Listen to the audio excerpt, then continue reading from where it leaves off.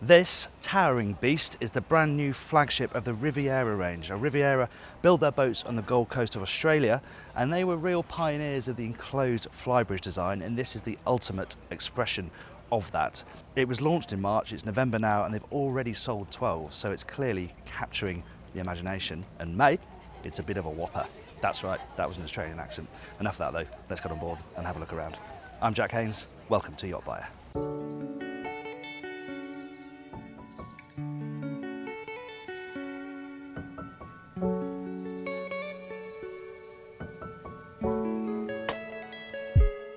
Let's start back here then, because this is quite an interesting platform design that Riviera produced themselves with the help of an Italian supplier. It's actually also a passerelle, so this is fixed here, and then these actually come up and down with the main platform, so that you create steps up onto the quayside, or they go down and create steps down into the water. You can also mount the tender here as well, and it's quite nice to have these really chunky stainless steel rails to add a bit of protection, extra bit of safety down here. At the transom itself, it's split. On this side you have access down into the engine room and then through to the crew cabin, and then this opens up and it's just a big toy chest, so you can have your tender here. You can also store the tender on the bow to keep it clear, and you can open this up and get your toys out into the water really easily. Moving up into the cockpit, as I pass through here, this is where you have your deck shower tucked away down here on the port hand side. You've got boarding gates on both sides, so you can open those up and easily get onto the pontoon on both sides of the boat rather than going off the bathing platform. And this is the main outdoor living space on this boat, and it's really versatile actually, because you can fully enclose the area. You've got some clear screens that go in both sides. You've got this sunshade here that drops down to give you protection and privacy, and these are air conditioning vents. So you can fully chill this area and really make it part of the saloon, and this is where I imagine you're going to spend a lot of time relaxing, dining. You have a really good wet bar over here. You get a first taste of the quality of the timber on this boat. This is gloss teak and it really is gorgeous. We'll see more of that in the interior, but you've got the usual stuff, sink, Aussie boat, so you've got to have your grills, cooling space down here. It's really, really well kitted out.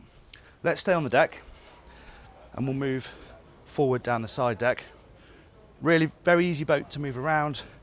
Very, very substantial guardrails that fall to hand really easily, and you get a sense from here of the scale of this thing. It does somewhat tower above the dock side. This is a nice touch down here. You've got your fillers here for diesel. You've actually got the fuel level reading here, so you can quickly just spot, without going into the boat to look at the instruments, how much diesel you've got in the tank. It's very helpful. Keep moving forward down these nice side decks. You've got a side door here, access into the saloon. And this is a very practical boat. It's a serious cruising machine, this. People stay on board for long periods of time, cover serious distances, so storage is paramount. You've got these lovely big chests here, very, very helpful. The quality of the mouldings is lovely as well. It all feels very heavy duty. And these are just really useful spaces to chuck fenders, lines, covers, that sort of thing. And it's very easy to get to. Moving on to the foredeck proper. It's quite an interesting layout, but the reason it's like this is because, as I mentioned earlier, people do like to carry the tender up here if they want to keep the bathing platform clear. You've got to have space for the chocks and space for it between the seats, hence the big crane here. But actually it makes for a very nice layout. You've got a nice amount of seating, you've got a table as well, you can have snacks and drinks up here, and yeah, it's another really useful outdoor living space. You've got an enclosed flybridge. These outdoor spaces are very important on this main deck, and yeah, this is a nice one. Now though, let's head inside to the saloon. Into the saloon then, and this is a key feature. You can drop this window down so that you have a really good connection between this galley and the seating area out there. Obviously you can pin this door open, it's push of a button, slides open, but you can keep it open if you want to. You have got the wet bar out there, but having the access to pass stuff through here is really nice, and it's a real liverboards galley this. Just cooling space alone is fantastic. You've got these big chest fridges on this side, then on this side you've got two more of those, plus this one here. You know, there's plenty of space to keep stuff cool on this thing. You've got twin Miele ovens down here, induction cooking, two big sinks with an incinerator. You don't have to worry about food scraps or anything like that. You can grind it all up and it can go into the waste tanks, dishwasher. Yeah, it's effectively a domestic kitchen. It's really nicely spec'd. And the finish is beautiful. This gloss teak is stunning. Looks great, feels very, very solid. The quality and attention to detail is lovely. However, there are a few sharp edges here that might hurt if you knock into them at sea. Again, you can see the craftsmanship here, this banister, the stainless steel, the leather, the gauge of it all, it's beautiful, as is this staircase that leads up to the flybridge. Obviously, have a look at that in a second. This is a very flexible area. You can sort of play with this layout to have it however you like. The table on this boat actually folds back behind the sofa completely. You just move the cushions, flip it over, and it disappears. So you can just use this as more of a sort of lounging space. But if you wanted a proper dining table here, for example, you could do that. It really is quite flexible. And this is a nice space as well. Dedicated bar area forward. You've got all your glasses here, all nicely in a lit cabinet. Sink here, wine cooler, a bit more storage. And note how you've got all these clips and all the cupboards and the fridges to make sure that they don't fly open when the boat's at sea. Really proper stuff. Let's head up that staircase now. You've noticed there are no staircase outside up to the flybridge, so this internal one is the only way to get up to the top deck.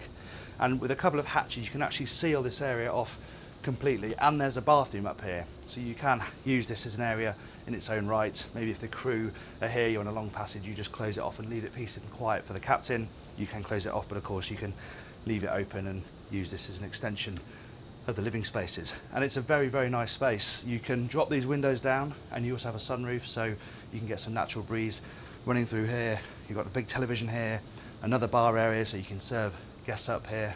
And this, of course, is the only helm station on the boat, and what a helm station it is. It really is quite something, very commanding. These four enormous Garmin screens here. It's really neatly arranged. I love the switchgear here with the backlit labels. The fact that you've got all of your controls coming out on this plinth here to the central driving position, throttles, joystick. You've got remote controls for the screens as well, so you don't have to lean forward and touch them. It's a really nicely put together driving position, flanked by another pair of fully adjustable leather seats. They really are the business. This would be a great place to be powering through some rough seas in. And then heading aft, we can go back out onto this sun deck via another set of powered sliding doors. And you're out onto the sun deck. Now this boat has got a day heads here, which actually is quite a nice idea because it's a long way from the next one, because you're onto the main deck, then down to the lower deck. To have this up here is a really nice feature. It's quite a simple little toilet room basically, but you've got a window. You've got a nice view while you're in there, and yeah, it's tucked away quite cleverly in that corner. And you're never more than about 6 feet away from a bar on this boat. There's another one here, nicely angled again to take in the view. You've got some stools here so people can sit and have a drink, and you've got a proper dinette over this side with a nice table that opens up to double in size. Bit of freestanding furniture here. But like downstairs, it's a very flexible space. If you just wanted sunbathing space out here, you could do it. You can play around with it a bit, but I actually think this is a really nice layout. And this is a nice addition. You've got wing stations on both sides of this deck. It's a shaft drive boat, but you've got a joystick which controls the props and the thrusters, so you have IPS style control. And you're in a great position here, not in sea forward of course, but you can see right down to the bathing platform. So if you're coming in stern to, you've got a great view, and being this high up, you've got a really nice overall view of what's going on the boat. To have them on both sides is really helpful. So those are the deck spaces. Let's see what it's like when you want to go to sleep. You come down to the lower deck via this really nice, gently curving staircase, and you have this atrium effect as you get natural light coming down from the windscreen above. It's a really nice way to come down onto the lower deck. Now if we head forward, we'll start with the guest accommodation. There is flexibility down here. This boat's got a twin bunk cabin here, but you could have this as a study if you prefer, but if you want sleeping space, and obviously that's a good option. And to port, you have another guest cabin. This is a twin, but you press a button and the berths slide together to make a double. That is an ensuite, but there's also access from the hallway for this cabin, and it also acts as a day head. And then right forward, you have the VIP. Very, very nice cabin, very bright in here. Twin hatches above. Again, you've got that big flat foredeck that we saw earlier on. There's enough space to have side-by-side hatches, which means you get even more natural light down here. You haven't got opening ports either side in the hull windows, but obviously you can ventilate through there. There's lots of space in here, good amount of floor space, very good storage. You've got really big hanging lockers both sides, and a really impressive separate bathroom as well. This is a very good space. It's a good example to show the headroom in here, separate shower cubicle, very, very luxurious space for your guests to sleep in.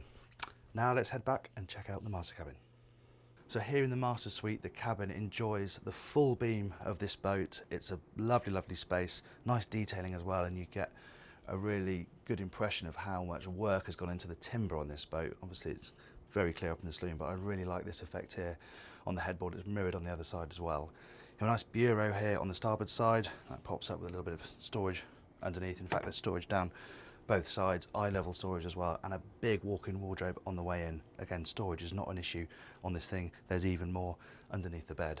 And then if I walk around here, you can see again the scale of the cabin, superb headroom, no obstructions underfoot, and a really nice big bed with decent bedside tables on both sides.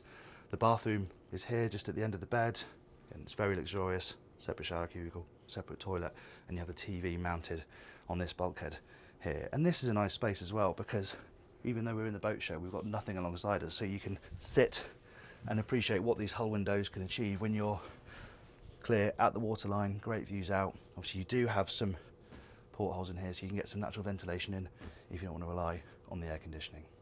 Lovely space, but let's go and check out the crew quarters. Now there's a relatively even split between people who run this boat with crew and people who run it themselves. If you are going to have crew, then it's not a huge crew space for a boat of this size, really only space for one crew member to be truly comfortable. You can have another bunk up here, so you can sleep another person here, but that really would be pretty tight. For one person it's okay. You've got obviously the bed here, you've got a microwave down here, bit of cooling space, a wet room here so you can shower off and use the loo down here, television mounted up here. But the key thing is that you've also got direct access through to the engine room.